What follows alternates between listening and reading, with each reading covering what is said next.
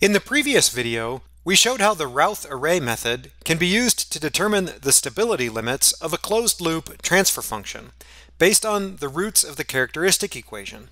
In this video, we're going to look at two additional methods, the direct substitution method and the root locus diagram method, both of which can be used to find the stability limits of closed-loop transfer functions. First, consider a characteristic equation that's third order in S and has an unknown variable Kc, or the controller gain.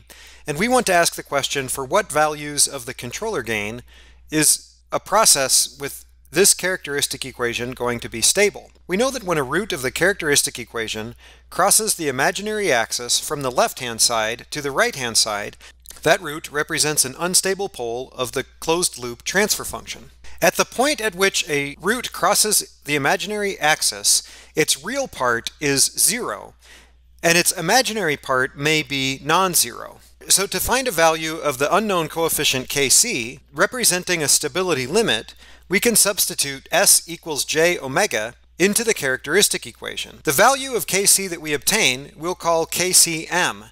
It represents either a minimum or a maximum of Kc. To show how this works, in this characteristic equation, we'll substitute S equals j omega.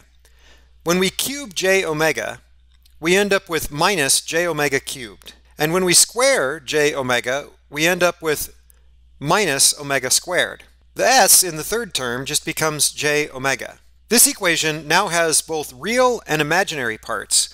The real parts have no j's, and the imaginary parts are the terms that have j's in them. Both the real and imaginary parts must be equal to 0 for the sum of these terms to be equal to 0.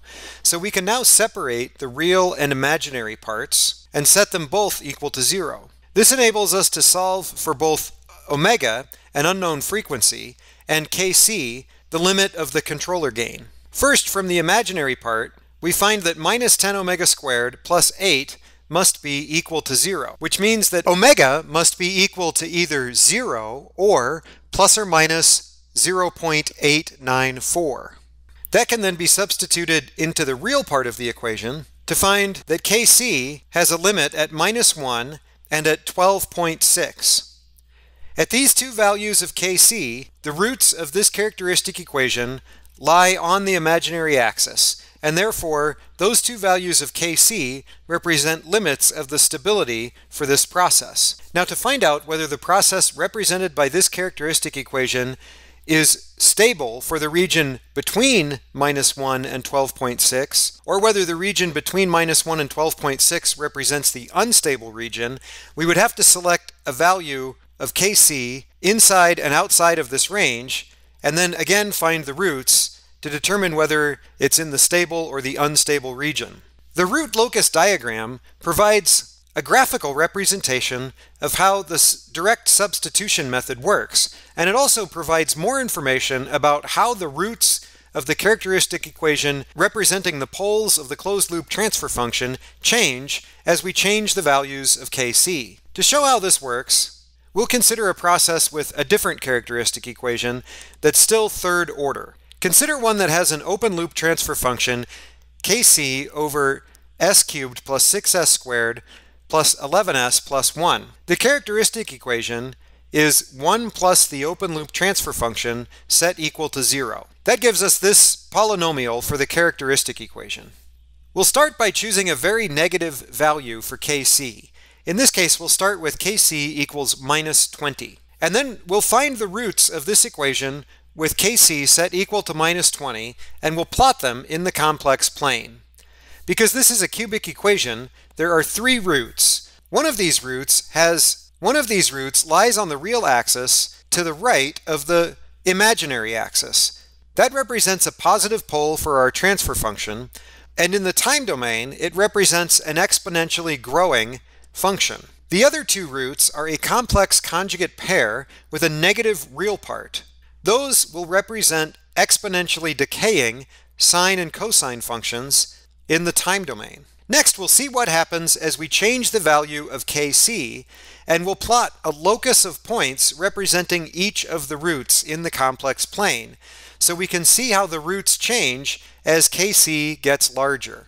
As we increase Kc from minus 20 to minus 0.385, the complex conjugate pair of roots each moves towards the real axis and slightly towards the origin, meaning their real part is becoming less negative and their imaginary part is approaching 0.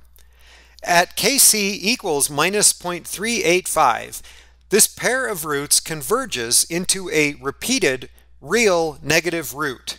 Meanwhile, as we increase Kc from minus 20 to minus 0.385, the root that was originally on the right-hand side of the imaginary axis moves to the left across the imaginary axis and becomes a negative real root representing a stable pole of the transfer function.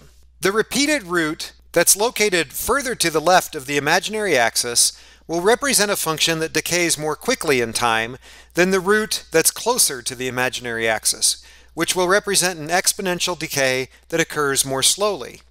As we increase Kc from minus 0.385 to plus 0.385, the pair of roots that had previously converged to a repeated root now diverges along the real axis, one of them moving to the left and the other moving to the right. At 0.385, the root moving to the right converges with the root that had previously been on the right-hand side of the imaginary axis, and now those two roots converge at 0.385, representing yet another repeated root. As we increase Kc from 0.385 to a larger value, that pair of roots that had converged now begins to separate into a complex conjugate pair, the imaginary part of which grows as we make Kc larger, and the real part of which becomes less negative. And when Kc equals 60, that complex conjugate pair of roots has a 0 real part, meaning it is on the imaginary axis. As the real root moves further and further to the left, it represents faster and faster exponentially decaying functions in the time domain. And as this complex conjugate pair of roots approaches the imaginary axis with an imaginary part that is growing and a real part that's coming closer and closer to 0, it represents exponentially decaying sine and cosine functions in the time domain, which are decaying less and less rapidly as the roots approach the imaginary axis. When Kc equals 60, these two roots represent sustained sine and cosine functions. If we were to continue to increase Kc, these two roots, representing the complex conjugate pair, would now have a positive real part and would represent exponentially growing sine and cosine functions, making the process unstable. First, we should look for any roots with positive real parts. Any roots that are on the right-hand side of the imaginary axis represent unstable poles. If there are no roots with positive real parts, then we look for the roots closest to the imaginary axis, that is, the least negative roots. These will dominate the kinetics because they will have exponentials that decay more slowly than roots that are further to the left. If the two least negative roots lying on the left half of the complex plane are a complex conjugate pair, then they will dominate the response with damped oscillations in the time domain. And we can approximate the damping coefficient, zeta, and the time constant, tau, by the values of the real and imaginary parts of that complex conjugate pair. The damping coefficient can also be found by taking the cosine of the angle psi that a complex root makes with the real axis. The distance between the complex root and the origin can also be used to approximate the time constant tau. In Chapter 11 of the Seaborg text, we first learned how to build block diagrams for standard feedback control loops, and that those feedback control loop block diagrams can be used to derive transfer functions for both set point and disturbance inputs. For either type of input, the ratio of the output to the input is the product of all of the transfer functions in the forward path between the output and the input divided by 1 plus the product of everything in the feedback loop, which is the same as 1 plus the open loop transfer function.